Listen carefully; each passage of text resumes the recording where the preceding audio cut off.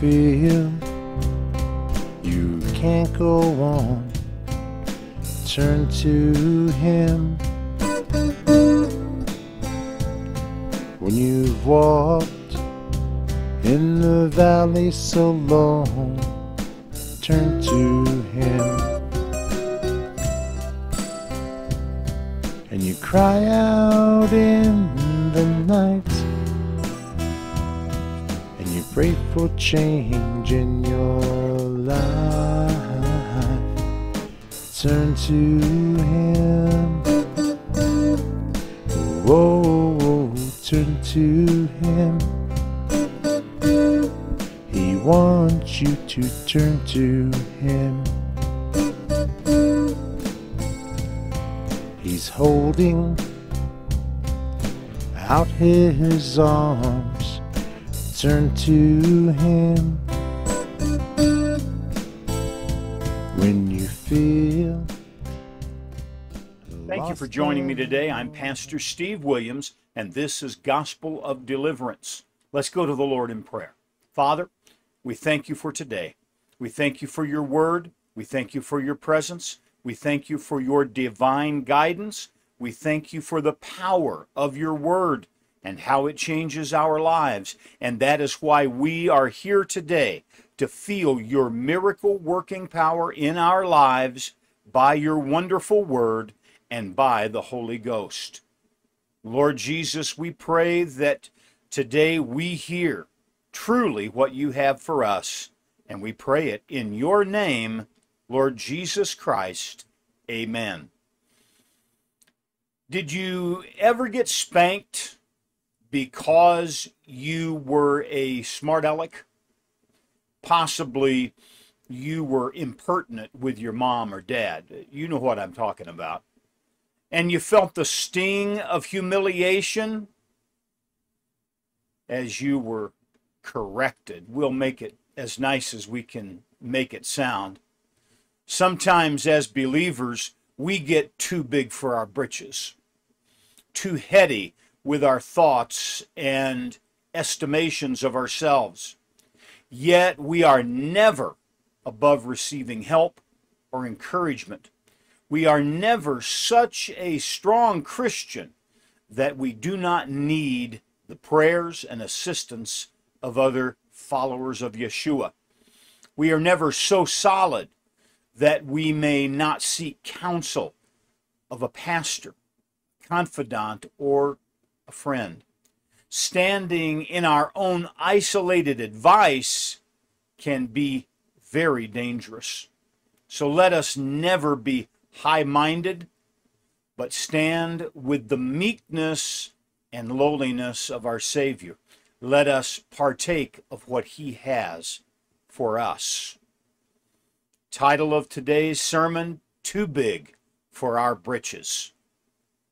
And so many Christians get that attitude at some point in their lives, and we pray that every pastor, teacher, preacher, evangelist, helper, greeter, bus driver, Bible study leader, that no one gets a big head, but instead remains in their position in which Christ has set them. We're going to be reading in Romans chapter 11, verse 20. Romans chapter 11 and verse 20. Well, because of unbelief they were broken off, and thou standest by faith. Be not high-minded, but fear. Be not high-minded, but fear. Joseph Benson said, Thou art only what the free grace of God makes thee, and His grace is His own, which He gives or withholds at pleasure. Therefore be not high-minded, but fear. Be not too confident of thy own strength. A holy fear is an excellent preservative against high-mindedness. Happy is the man that thus feareth always. We need not fear lest God should not be true to His word. All the danger is lest we should be false to our own. Benson continued, Let us therefore fear, lest a promise being left to persevering believers of entering into his rest, we should come short of it, through not continuing in the faith, grounded and settled, but being moved therefrom and from the hope of the gospel. What truth, what insight is given in just those few short words by Brother Benson, that we have to be careful always of our position with Christ, that we do not become, well, high-minded or too big for our britches. And I want us to get to that point. This 16th century saying that basically we're still a child and we're strapping on our father's pants. Friends, we will never be able to wear the garments of our Father in heaven, and therefore we need to keep a circumspect view of who we are. And that must also be for who we are in the gospel and who we are in the church, who we are in our group of friends and family, all of the members of our local body of Christ. We've got to maintain a proper sense of who we are. Proverbs 26 and 12. Proverbs 26 and 12. Seest thou a man wise in his own conceit? There is more hope of a fool than of him. The biblical illustrator had this to say: the folly of self-conceit. The scriptures are full of denunciations against the self-sufficiency of man. The writings of Solomon are conspicuous for expressions which stigmatize the absurdity and the guilt of a self-willed, self-sufficient spirit. Here he says that when a man is wise in his own conceit, there is so little hope of his reformation that even a fool would be a more promising subject for moral and intellectual discipline.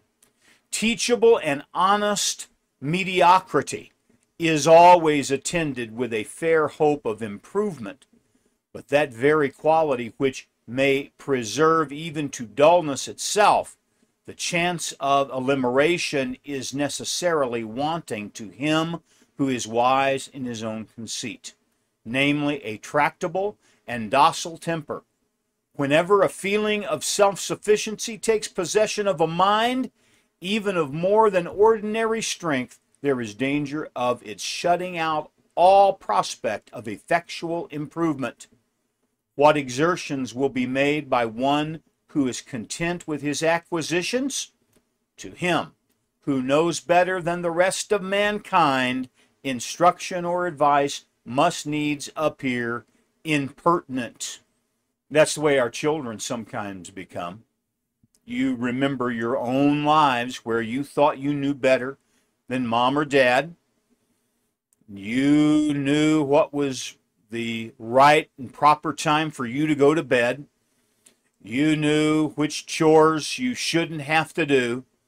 You knew how much your allowance should be. All of those things and more, we got too big for our britches.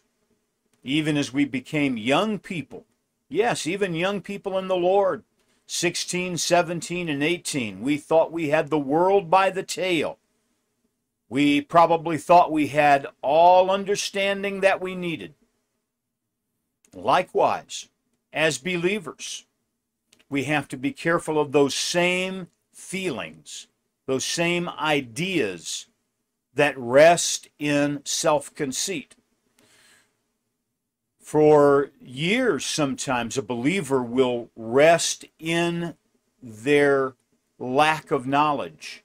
But as they grow, as they study, as they pray, as they choose books to read, sometimes at the suggestion of their pastor or an evangelist or a Bible study leader, a Sunday school teacher.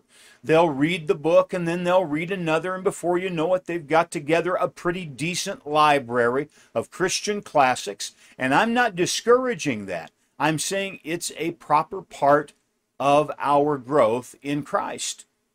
But beware, because as we gain knowledge, we must be careful not to gain any conceit or an overestimation of our abilities in Christ Jesus. Let's read this scripture in 2 Corinthians chapter 12, verse 7. 2 Corinthians 12 and verse 7. And lest I should be exalted above measure, through the abundance of the revelations, there was given to me a thorn in the flesh, the messenger of Satan, to buffet me, lest I should be exalted above measure. That's the words of Apostle Paul, directed by God the Holy Ghost, to describe what he was going through. Because of all that had been revealed to him, there was the danger of thinking of himself above his actual station in life. John Darby wrote, "The heart only walks safely when the flesh is bridled."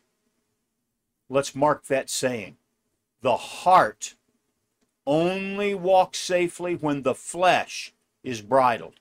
And he continued saying, so practically nullified that we are not conscious of it as active in us when we wish to be wholly given to God, and to think of him and with him according to our measure. 3 times, like the Lord, with reference to the cup he was to drink, the apostle asks him that the thorn may be taken away. But the divine life is fashioned in the putting off of self. And imperfect as we are, this putting off as to practice, that which as to truth, if we look at our standing in Christ, we have put off, is wrought by our being made conscious of the humiliating unsuitableness of this flesh, which we like to gratify, to the presence of God and the service to which we are called. Happy for us when it is by and of prevention, and not by the humiliation of a fall, as was the case with Peter. The difference is plain. There it was self-confidence mingled with self-will in spite of the Lord's warnings. Here, though, still the flesh. The occasion was the revelations which had been made to Paul. If we learn the tendency of the flesh in the presence of God, we come out of it humble and we escape humiliation. But in general, and we may say in some respects with all, we have to experience the revelations that lift us up to God, whatever their measure may be, and we have to experience what the vessel is in which it is contained by the pain it gives us through the sense of what it is. I do not say through falls. God in his government knows how to unite suffering for Christ and the discipline in the flesh in the same circumstance. The apostle preached, if he was despised in his preaching, it was truly for the Lord that he suffered. Nevertheless, the same thing disciplined the flesh and prevented the apostle priding himself on the revelations he enjoyed and the consequent power with which he unfolded the truth. Does that sound like something that maybe you've went through? Maybe you became high-minded because, again, you've read a lot, you've studied, you've prayed, you've received from God. But as so many times before, and as the Bible warned, you got too big for your britches. And you didn't need anybody else. You didn't need anyone to tell you anything. You sat down in the chair, and what the pastor had to say, well, it just wasn't pertinent to you anymore because you already knew it. What that brother in the Bible study had to say didn't mean anything because you were above it. And you sure didn't need to seek out any kind of counsel. You didn't need to seek out counsel for your lifestyle, for a job choice, where to put your money, what to buy or not to buy. You didn't even want to seek wise counsel because you didn't want to be told what to do because, well, you thought you were filling the britches of a real adult believer.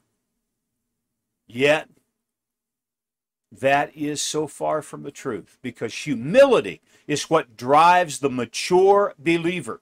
And I pray today that every one of us that has gotten caught by that bug of self-confidence, that we quickly put it aside and we ask for the Lord's forgiveness. Amen.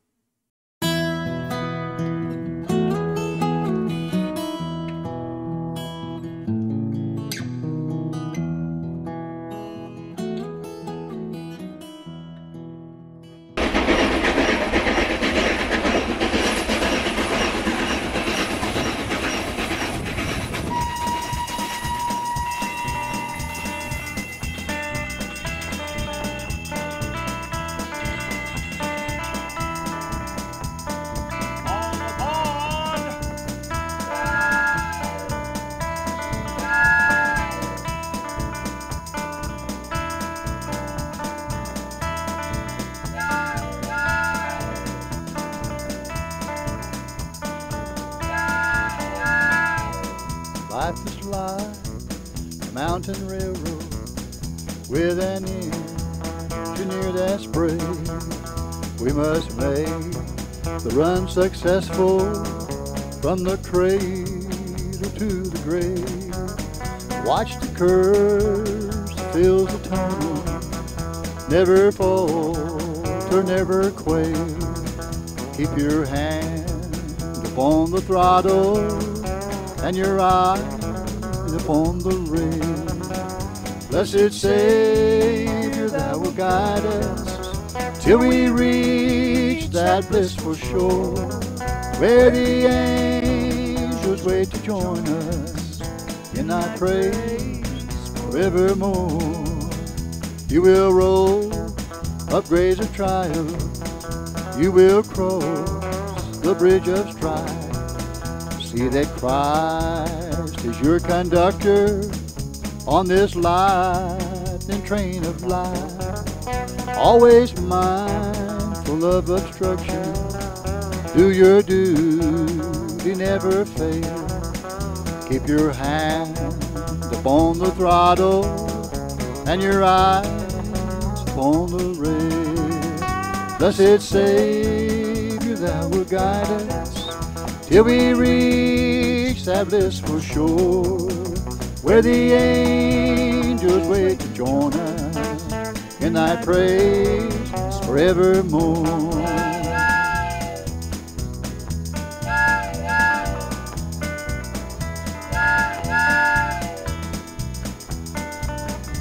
You will often find obstructions, look for storms of wind and rain. On a field, or curve or trestle, they will almost ditch your train. Put your trust alone in Jesus, never falter, never fail. Keep your hand upon the throttle and your eye upon the rail. Blessed Savior, thou wilt guide us till we reach that blissful shore, where the angels wait to join us in thy praise forevermore. As you roll across the trestle, spanning Jordan's swelling tide, you behold the Union Depot into which your train will glide. There you meet the superintendent, God the Father, God the Son. With a hearty joyous plodded, weary pilgrim, welcome home. Blessed Savior, thou wilt guide us till we reach that blissful shore, where the angels wait to join us in thy praise forevermore.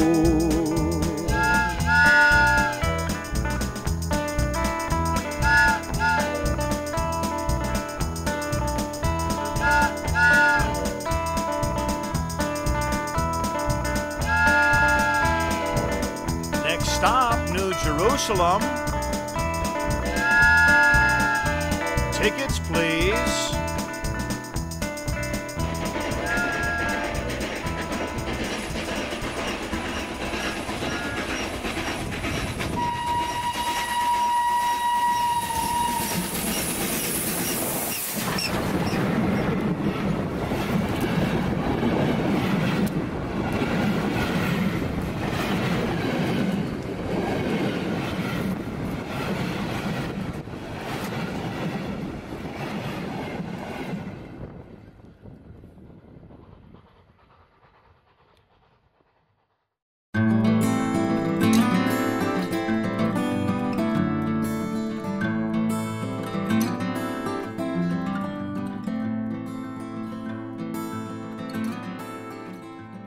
Let's read in Philippians 2 and verse 3. Philippians chapter 2 and verse 3. Let nothing be done through strife or vainglory, but in lowliness of mind let each esteem other better than themselves. I want to read from the commentary of John Gill, and he said, about words merely, otherwise they were to strive for the faith of the gospel, the purity of gospel ordinances, worship, and discipline. But the apostle would not have them strive merely to carry a point determined on, without having any regard to reason and truth, or yielding to the infirmities of the weak, which is the case and conduct of contentious persons, than which nothing can be more contrary to the spirit of the gospel, or the peace of churches. The apostle adds, or vainglory. For where this is predominant, persons will always be singular in their sentiments and never relinquish them. Let what reason soever be given against them, nor will they give way the judgment of others, but right or wrong will have their own wills. Boy, if that doesn't fit the image of a person who's too big for their britches, I don't know what does. Thank you, Brother Gill. We're going to do it right or wrong. We're going to have our own way. Because often this self-will, we think that it's just not seeking the counsel of others. We're not seeking the agreement of others and saying, listen, I know you've been a believer longer than I have. I'd like to find out what your thoughts on this. We're thinking of doing this. We're thinking of buying that. But you don't do it because, well, you're too big for your britches. Oh, I've been there. And I know you have too. I just pray that we haven't given in to it, that we have sought wise counsel, that we have looked to those around us to pray with us, to seek the truth of God, to seek the way of God, and to know that self-reliance is dangerous, self-will dangerous more still. So it is with us today, friends, the ever-present cause of pride, which assaults in our very strength, which has been given to us through wonderful workings of the Holy Ghost and by the Word of God. If we get too big for our britches, God Almighty will apply to our backside, just as our parents did when we played the know-it-all. Our striving must be to advance with Jesus in grace, but also in humility, growing up in Him, but diminishing our human fleshy self each day. That has to be our way. That has to be how we proceed with God. That can be our only true strength. The danger of being too big for our britches is that we will go off and not perform the will of God. And then we will quickly find ourselves disciplined by the hand of our Lord. We will find that God is giving us a royal spanking because we've done something that has offended him. We did not seek wise counsel. Every good pastor knows that they have someone that they can go to, someone else.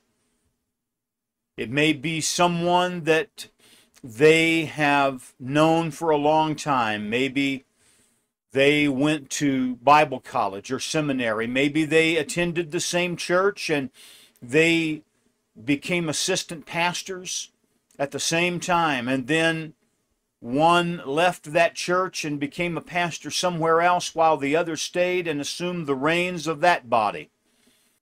But they seek one another's counsel. Maybe it's an elder pastor. Maybe it's an elder of the church, and they trust their prayer time. They trust their understanding of the word, and they go to them. Maybe you're just a youth pastor or an assistant pastor, associate pastor, a Bible school teacher, a Sunday school teacher, a prayer leader. Maybe you greet people. I don't care what it is. If you're driving the bus, you're never too big in God to receive counsel, to ask for prayer. And you know what? We're silly if we don't seek. We're silly if we don't seek that counsel. We are ridiculous. We look the part of the fool if we do not seek that wise counsel of God. To verify that what we're feeling and what we are getting from the Word fits the circumstance. Sometimes we get so out of hand, we disobey God directly, just like we did our parents. I'll give you an example. We may find ourselves praying to God for something particular, and the Lord gives us permission to purchase this thing or to do this thing. Doesn't matter what it is. I mean, it could be a new car, it could be a new house, it might be a second house, could be a third car, no matter. But we've prayed and God has given us permission, but He has told us to wait. Maybe He told us to wait 30 days, maybe 6 months or a year or 2 years, whatever it might be. Maybe we felt impressed that it was going to be a new house, and so we would wait 5 years. And the day of our freedom, as though it were the year of jubilation,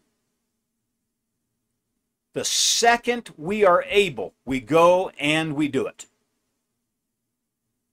We do not return to the Lord and say, Father, I've waited the appropriate time. Is it okay if I go and I do this or I make that purchase? And we go right ahead. And then the Lord says to us, by His discipline, by that dropping of the pants, and the holy belt of God comes down on our backside and tells us, listen, son, listen, daughter, I told you this, but you didn't even seek my permission once again. You didn't even say, Father, you told me that it was okay to do this today. Is that still go?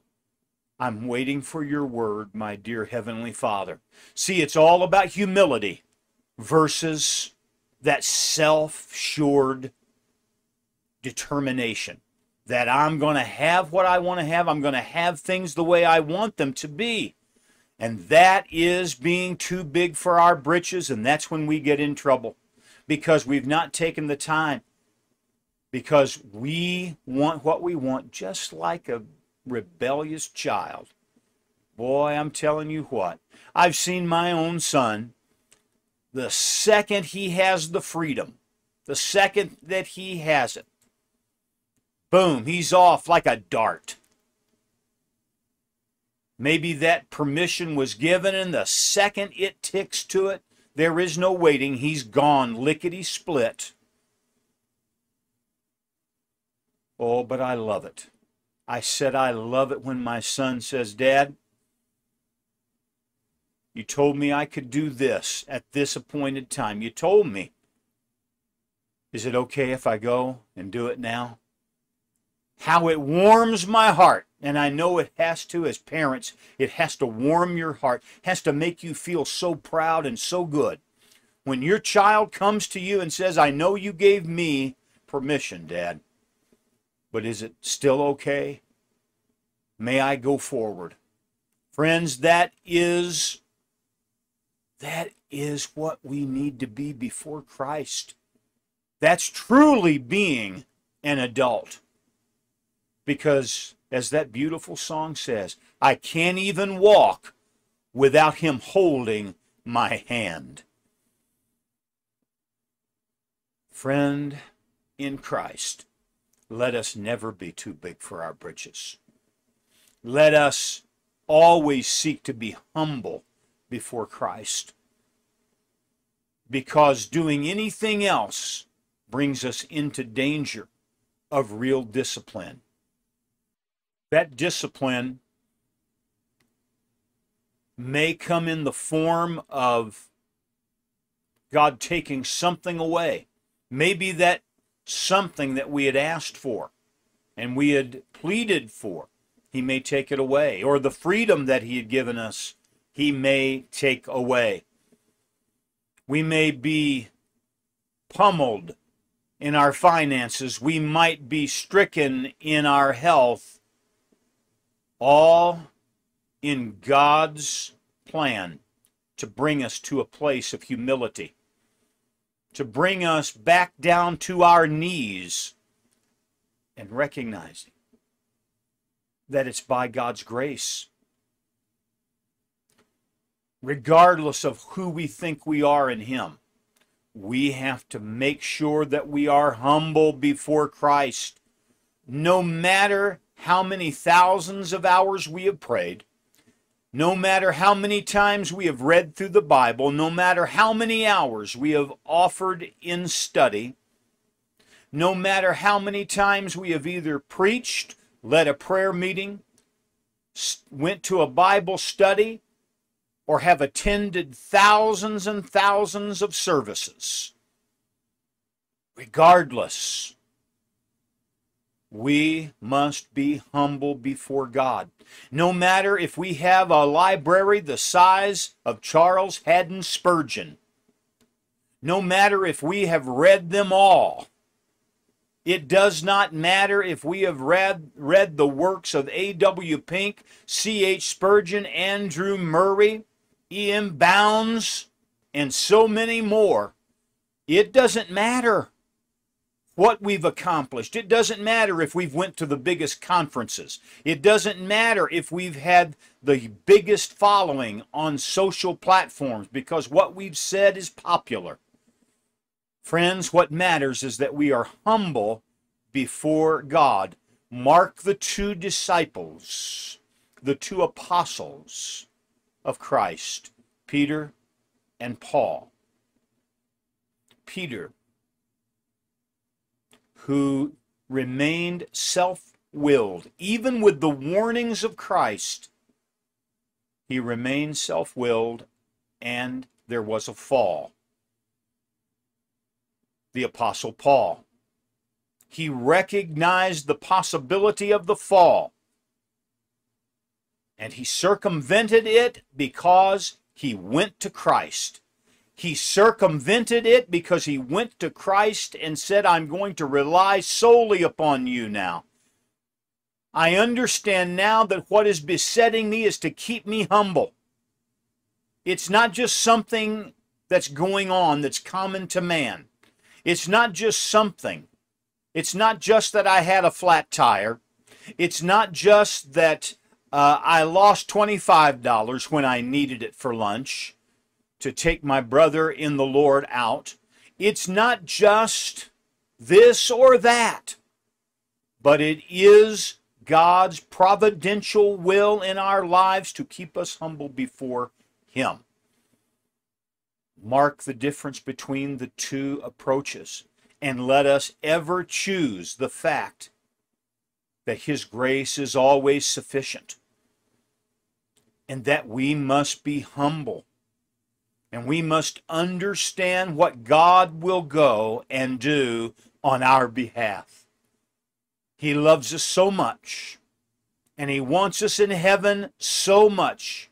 His whole desire, all of His plans to that end, to get you to heaven, to get me to heaven, that He will break our pride down. So friend, today, if pride has seated itself in your life, I pray that God will discipline you as He's done me, as He did the Apostle Paul, as He did the Apostle Peter. We're no better than they, and they received the chastisement of the Lord. Let us never be high-minded, thinking that we don't need the prayers of others, thinking that we do not need to seek wise counsel of God through others, that we don't need to simply ask, would you pray with me about this? See what God has to say. Maybe the Lord will give you a scripture to share with me. Then maybe the permission comes.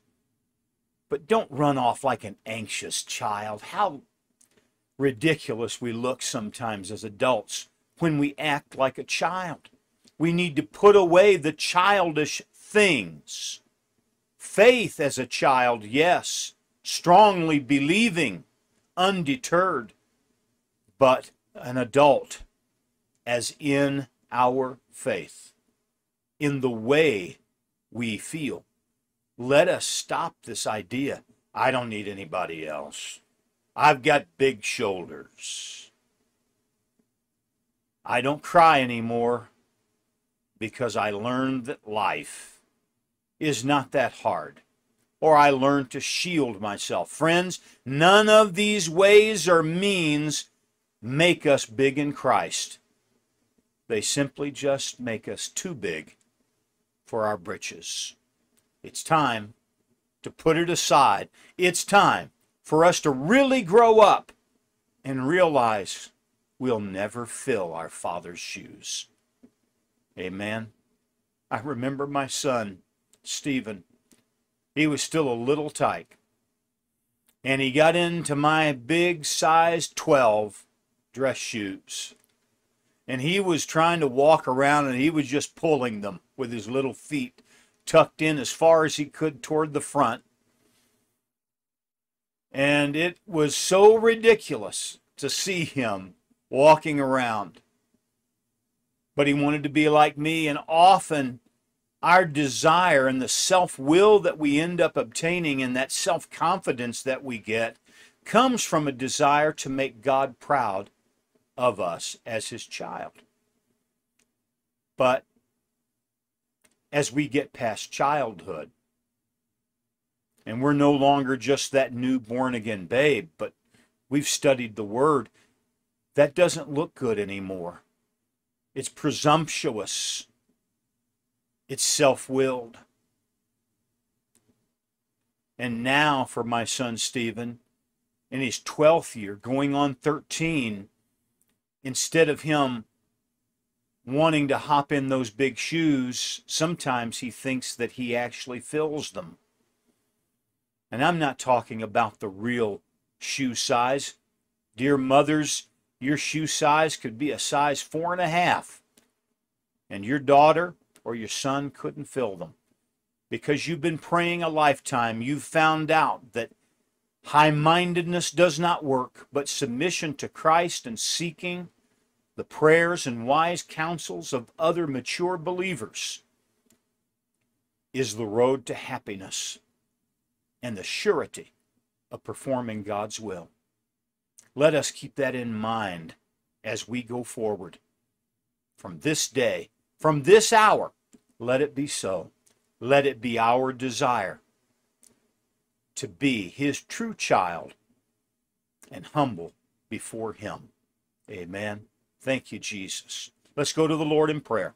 Father, we thank you for this day.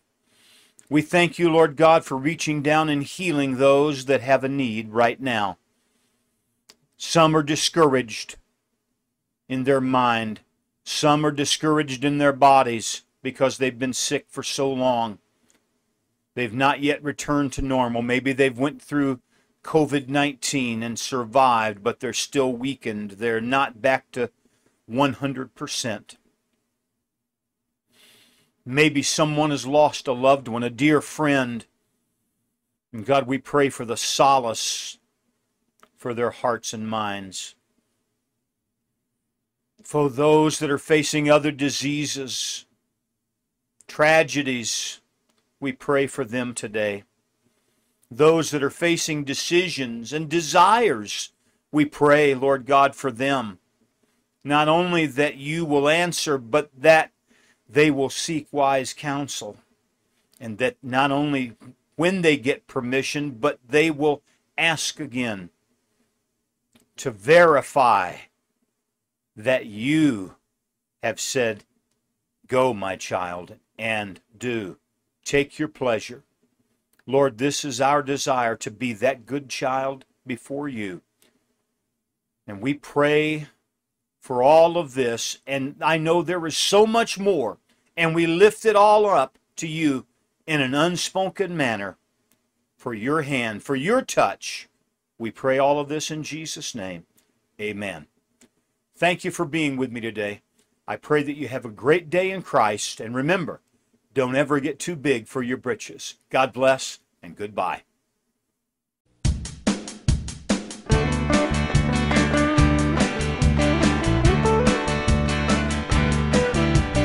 I got a feeling someday soon we'll be leaving. From what I'm seeing, I'm believing it won't be very long. The signs are clear. Time is near. When Jesus calls us home, we're out of here.